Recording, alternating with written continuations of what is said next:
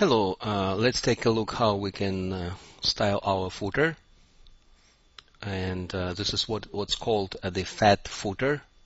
So when we can have like more information in our footer, and this is actually done using two elements, a side element and the footer.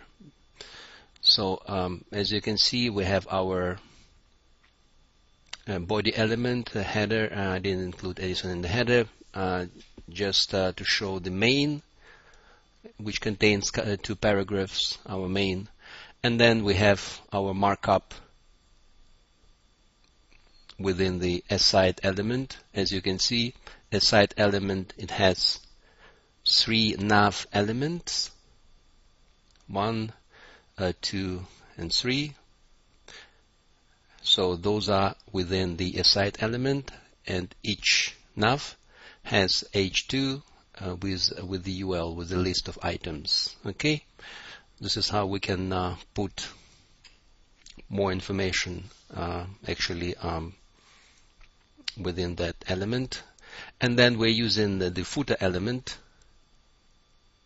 with you can include also the copyright information here, and this can be put within the footer and then within the small if you need the small text, which is usually the case with the footer. Okay, and this is how it looks on style.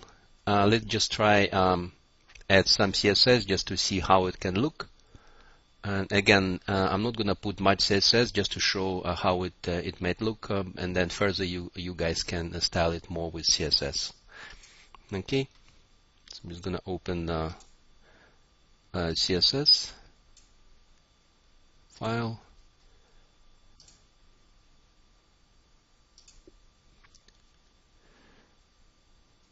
So first we just target our main.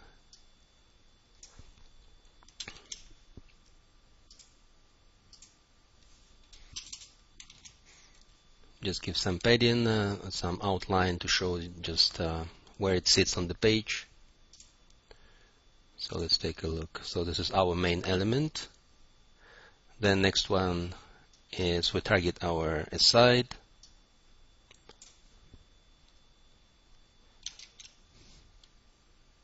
Aside we can just use flex, display flex box.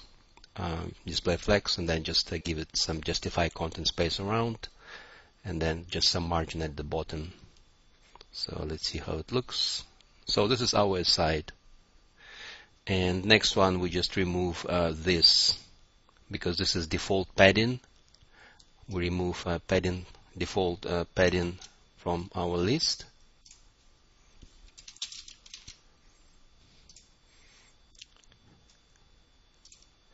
So no padding, and the last one is we target our footer.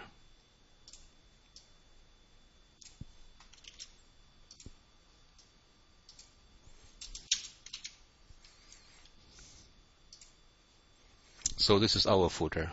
Okay, so again, this is main, this is aside with 3 lists, and then this is our footer.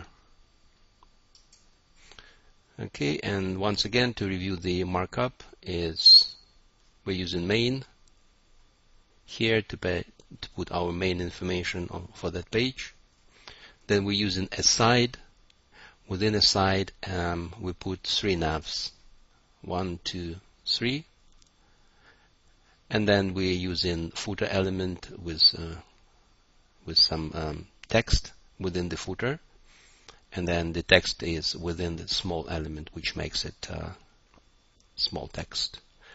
Okay, I hope this is helpful, and as always, thank you for watching.